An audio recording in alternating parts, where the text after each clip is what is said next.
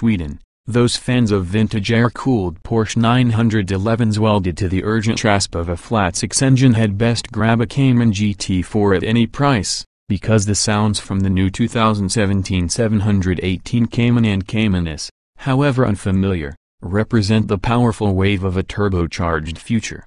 For this third-generation Cayman, and likewise the new 718 Boxsters, the consolation is several signs worth of added horsepower and foamy, free-spilling torque. Rewind to 1996 to recall the Boxster's knockout debut. But don't forget its stingy 201 horsepower and 6.7 seconds solder to 60 miles per hour today, on Stirrup Raceway's pretzel-knotted road course. The 718 Cayman S flashes its gaudy 350 horsepower and 309 lb-ft of torque. That's a respective 25 and 37 more than last year's normally aspirated model. For stubborn heel-anti-wars, a delightful 6-speed manual model winds the 060 clock in 4.4 seconds. Optioned up with the peerless 7-speed PDK automated gearbox and sport chrono package, this Cayman S dispatches 60 miles per hour in a lusty 4.0 seconds. Cayman, meet Corvette. That's with a dust-spec 2.5-liter flat-4 with variable vane turbocharging, a tech knockoff from the 911 Turbo, compared to the former 3.4-liter, naturally aspirated flat-6. The PDK models also get a sport response steering wheel button seen on 911s, which makes overtaking a breeze by maximizing transmission and throttle action for up to 20 seconds. With either gearbox, the Cayman S reaches 60 miles per hour 0.4 second quicker than before, and Porsche says the Cayman S lapped the Nürburgring Nordschleife in 7 minutes, 42 seconds. That's just 2 seconds off the pace of the heroic 385 horsepower Cayman GT4, the track-centric pinnacle of the former Cayman. Porsche spokesman Frank Wiseman said the new car's 16 pounds per square inch of maxed-out turbo thrust, available anywhere between 1,900 and 4,500 revolutions per minute, let it make up time on the ring's uphill sections. Its reworked, optional adaptive suspension helps forge a high-fidelity love connection with the road surface. For all that, the base model 718 Cayman may be the bigger revelation, especially at a $54,950 base price that undercuts the $67,350 Cayman S by almost 20%. For the first time, Porsche's mid-engine hardtop costs less than the open-roofed Boxster, by about $2,100. Once up to speed, the previous Cayman Boxster handled virtually as well as the S models. But their 2.7-liter 6, with 275 horses and 213 lb-ft, made them the Miata of Porsches. Now, a 2.0-liter 4 with a wastegate turbocharger kicks up 300 horses and 280 lb-ft, the latter a 31% bump. Girded with PDK and sport chrono, the new 718 Cayman runs to 60 miles per hour in 4.5 seconds. Even from a stoplight, this base Cayman will ditch not just an Audi TT but also a BMW 4 Series, V6 Mustang and a Camaro before delivering a final ass-kicking on the curves.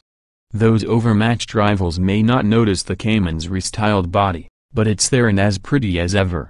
Every panel is new, save the hood, roof, and rear hatch. A pressed crease tracing the front fenders is the most evident change, while cockpit improvements center on interfaces and infotainment. A new driver's instrument panel serves up data, including map displays, while a no-fuss, smartphone-style touchscreen includes Apple CarPlay. Sound Symposer tubes amplify chosen power plant frequencies in the cabin, but Porsche might hold tryouts for shorter wavelengths and higher-pitched voices. As with the new 718 Boxsters, the engines can bellow and drone in the cabin with a preponderance of bass.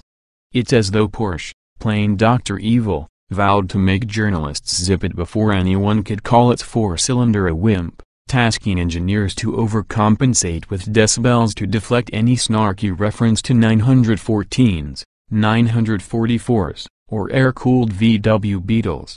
An optional sport exhaust system amplifies the tune, yet as Cayman's hurtle past on the racetrack track, the body sound isn't half bad.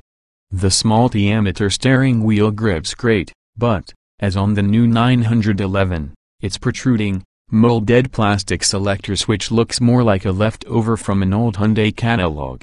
One noteworthy change for PDK versions comes down on the side of race cars or Mazdas. Pressing the handshift lever forward now elicits a downshift as it should, rather than an upshift as before. Both models offer the adaptive dampers known as Porsche Active Suspension Management, which lowers ride height by 10 mm. Also available is Porsche Torque Vectoring, which can dab an inside rear brake to improve turn-in, or lock up its mechanical differential to boost traction on exit. A pair of switchable, vacuum-controlled engine mounts support the flat F versus the previous single central mount. At idle, the mounts uncouple to soothe vibration. In motion, they stiffen to ease drivetrain disturbances. The engine is positioned to load 55% of weight over the rear axle. The Cayman S gets an optional PASM Sport setup that drops the body by 0.78 of an inch instead of 0.4 and offers a significantly firmer sport mode for its dampers. Either version of PASM offers a wider spread between rusher comfort and track-sharp performance. Finally, PDK Sport Chrono models adopt a new stability control setting that allows extra tailwag and wheel spin.